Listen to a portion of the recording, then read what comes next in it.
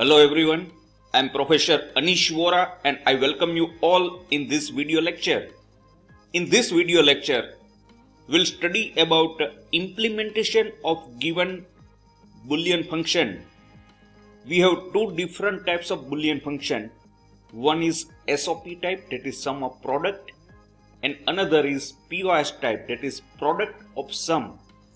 We'll see both different type of Boolean function, how it can be implemented in a logic circuit using basic gate. Basic gate, that is AND or and inverters. Suppose we take one Boolean function y is equal to AC plus A bar B plus AB bar. From the equation we can see that it is a SOP type of Boolean function. In case of SOP type of Boolean function, we know that we have product terms. Now let us start implementing our Boolean function.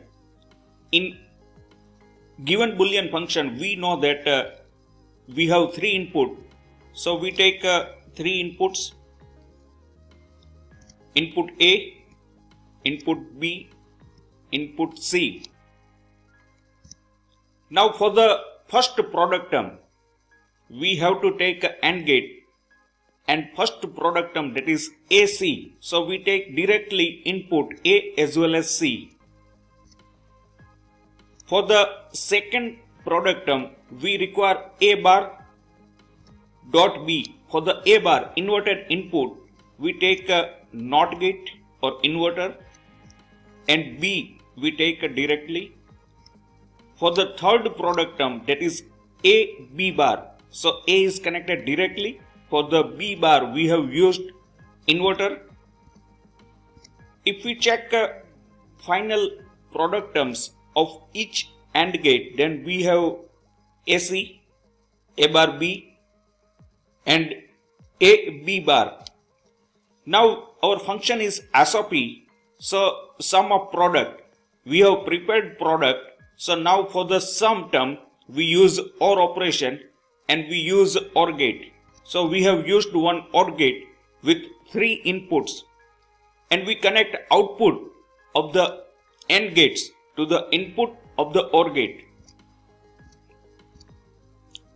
And we take output of the OR gate, and that is finally AC plus A bar B plus AB bar. Now let us take one more example, and that is the POS type of Boolean function. We have product of sum. So we have different three sum terms: A plus C, A bar plus B, A plus B bar, and then we have multiplied all the sum terms. Now to implement this type of Boolean function, first we have to implement the sum term. And for the sum term, we know that we require OR operation, and then we have to use OR gate. For the product, at the last, to prepare the product of sum, we need AND gate. For the inverted input, we use inverter or NOT gate. We can see that we have three inputs, so we take input A, input B and input C. For the first sum term, we use OR gate.